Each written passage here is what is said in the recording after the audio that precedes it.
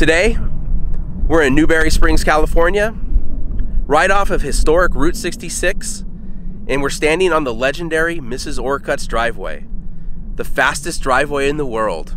Now, I love crazy roadside history stories, and let me tell you, this story gets pretty crazy. So we'll talk about how this driveway became legendary, why it's the fastest driveway in the world, and what a character Mrs. Orcutt was. Definitely a Route 66 legend that doesn't quite get the attention she deserves. So come along while we explore Mrs. Orcutt's driveway.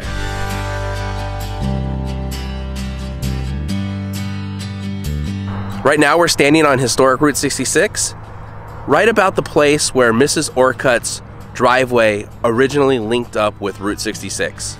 Now, what makes this an incredible and crazy story is Mrs. Orcutt's house is off in the distance over there, or was off in the distance over there.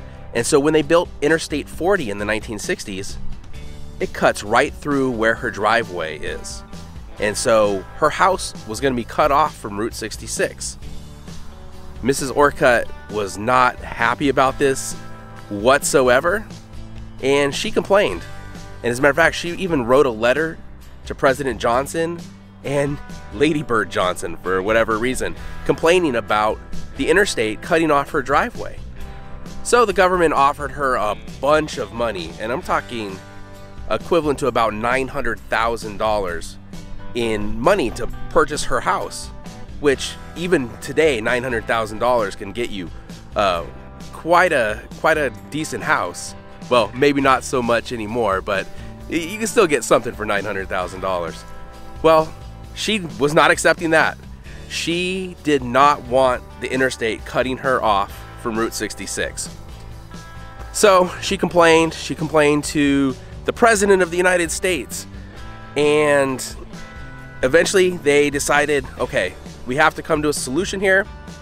So it was decided that they would either have to build her an on-ramp to Interstate 40, so an on-ramp for just one house, or connect her house to an existing on-ramp, which the nearest one is about 4 miles away.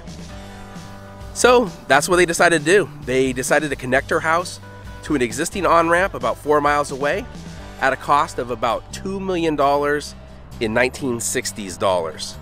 And so let's go check out the driveway, and we haven't even got to the crazy part yet. And I'll explain how this story gets even crazier once we get to Mrs. Orcutt's legendary driveway.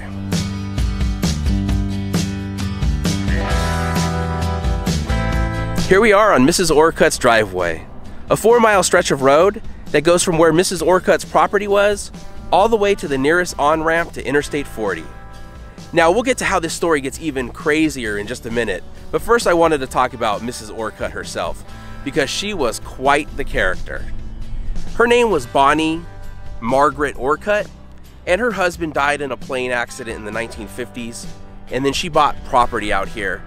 Now, she built a house, she built a lake with an island on it, and I'm hoping that we get to explore her property. I'm not sure if we can access it or if there's anything that's still there, but we're gonna take a look in just a few moments at, hopefully, Mrs. Orcutt's property. But getting back to her, she had her property declared a wildlife sanctuary. And then some years later, she wanted to build a racetrack and have auto races on her property. And it was brought up to her, hey, wait a second, you had your property declared a wildlife sanctuary. How does having auto races and a racetrack gel with it being a wildlife sanctuary? And she explained, well, the auto races are gonna be on Saturdays, and the wildlife doesn't come around on Saturdays. So, you know, they approved it. They let her build her racetrack out there. And I guess that was a convincing enough argument for whoever had to give her the permit to build the racetrack. But to make even matters crazier, the town of Newberry Springs was once called Newberry, but she thought Newberry Springs was a better name than Newberry. So she went around and had people sign a petition to change the name. And instead of giving it to the town council or the mayor or whoever was in charge of the town, she took it on herself. She sent it to the Postmaster General of the United States and got the name of the town changed without anyone in the town knowing about it. So one day, They found out that their town was now Newberry Springs, and they had to update all their mail, change all their business addresses. People weren't exactly pleased about the whole thing, but it was just another thing that Mrs. Orcutt did. And I did a newspapers.com search looking for information on Mrs. Orcutt, and her name comes up quite a bit on anything having to do with Newberry or Newberry Springs in the 1960s and 1970s. She was definitely very active in Newberry Springs. But now to get to how this story gets even crazier than just the fact that the government had to build Mrs. Orcutt this driveway.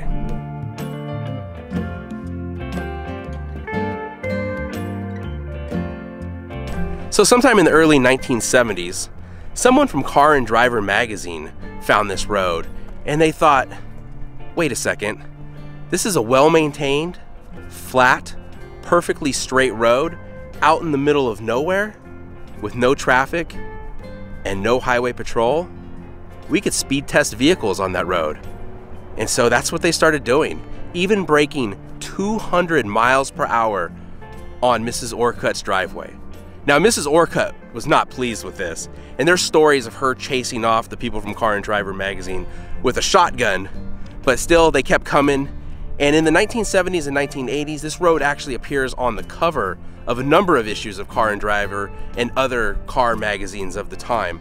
And this road started to become pretty well known for being able to go really fast on it.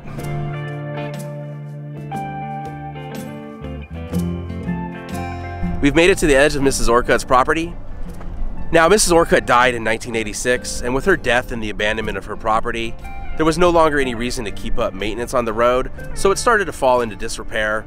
And with the condition it's in now, you're not going to be breaking any land speed records on it. I mean, if you try to hit 200 miles per hour on this road, you're probably not going to live to tell the tale. So Car and Driver magazine stopped using Mrs. Orcutt's driveway to test their vehicles, and the road has just fallen into disuse. It's a road out in the middle of the desert. There is absolutely nothing on it except for maybe the ruins of Mrs. Orcutt's property. Let's go find out.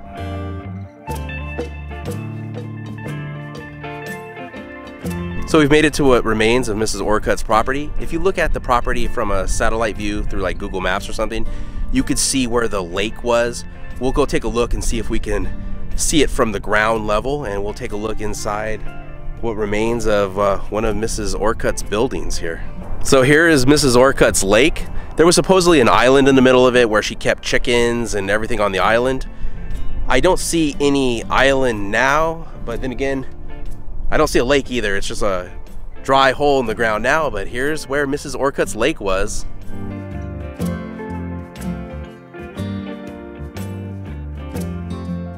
I'm not sure what this is.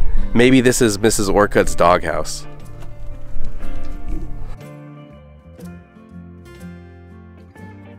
Now let's take a look inside this building. Now I believe this might have been Mrs. Orcutt's residence. I read she had her house built on the side of the lake. We are right next to the lake. So let's take a look inside. And I'm always a little nervous going into an abandoned building like this out in the middle of nowhere. You don't know what you're gonna find inside. Hopefully we don't really find anything, but let's take a look around.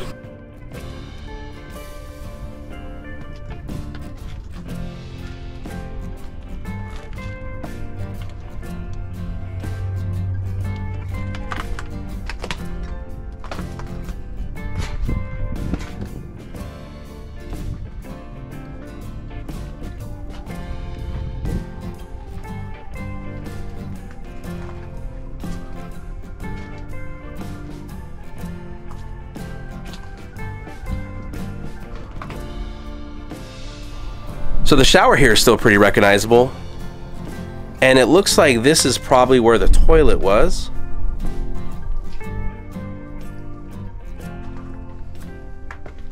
Based on the tile on the floor in this area, this was probably the kitchen.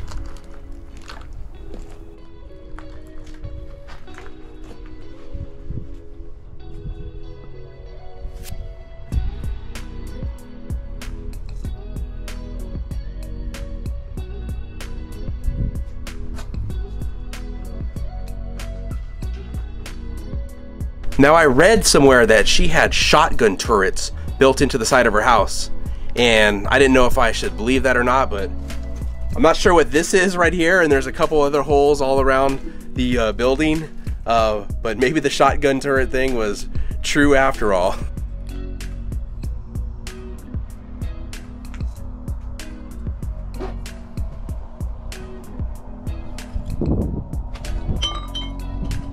Here's where Mrs. Orcutt's clothesline would have been. If we would have come by here 50 years ago, there would probably be some clothes hanging here right now.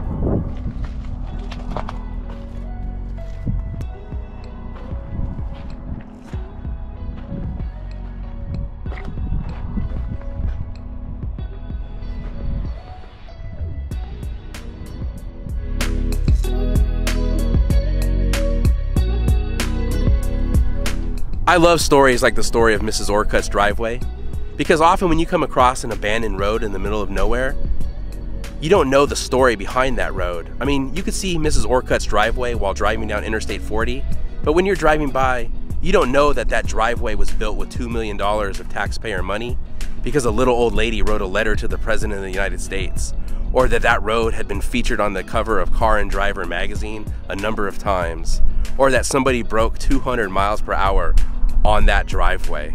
I mean, stories like that are so fun, and it's so fun to learn about when you're traveling Route 66. So thank you so much for watching. If you enjoyed the video, please give it a thumbs up, consider subscribing, and we'll see you next week.